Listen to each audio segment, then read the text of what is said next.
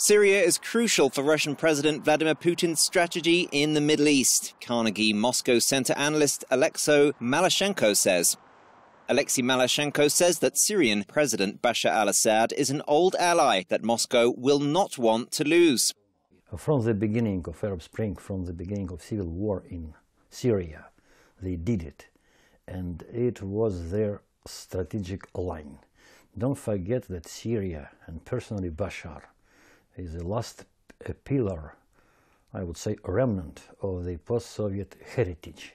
And to lose it forever, it was considered by Putin to make a big mistake. More than just Assad, Russia wants to maintain influence and a physical presence in the Middle East.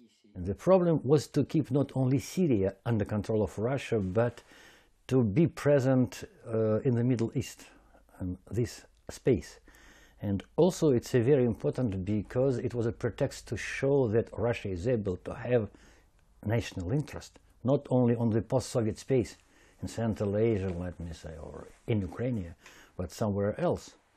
Russia's strategy, said Malashenko, is to keep Bashar al-Assad in power long enough for a political transition to be settled that will allow all parties to save face.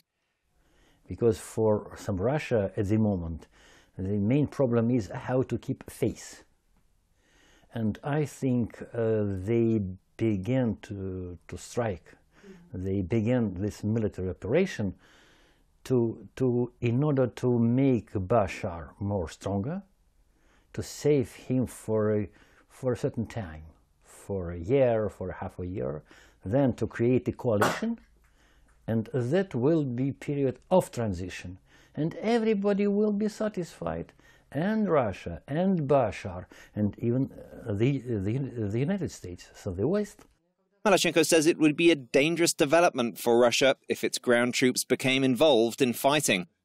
And I cannot imagine Russian soldiers who are involved in the military activity in the war within Syria.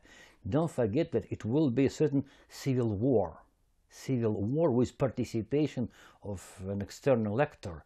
It's useless, it's senseless, and it's very dangerous for Russian foreign politics, and even I can admit for authority, for popularity of Putin within Russian society.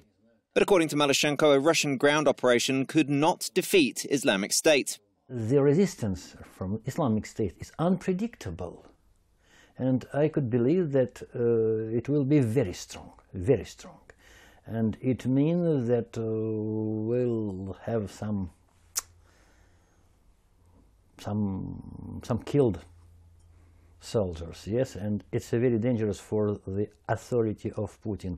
And besides, I don't believe that ground operation could lead to defeat of Islamic State.